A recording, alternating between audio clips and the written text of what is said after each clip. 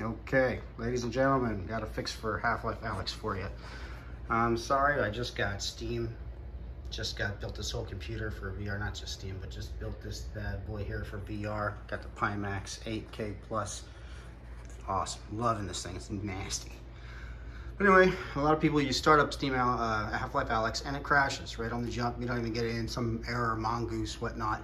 Now here's the fix. You're gonna go to your File Explorer. You're gonna go to the install location, which is C, Program Files by 86, Steam, Steam Apps, Common, Half-Life Alyx, Game, Bin, Win64. You're gonna right click on the hlvr executable. And if you're in Windows 11, you're gonna do show more options, and then properties. If you're in Windows 10, it's probably just properties, I think.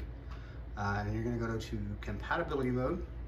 Click this, run this program in compatibility mode 4 and Windows 8. Hit apply. Okay, I've already done that. Can't launch it from here, it won't work. So you get it up, you can make sure your Steam VR is running, your whatever you need to run your stuff is running.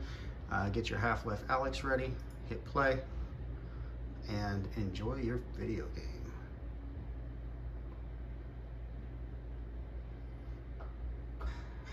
This is where it usually crashes for most people. It ain't gonna crash for you no more, I promise. This is a real fix, not just some nonsense.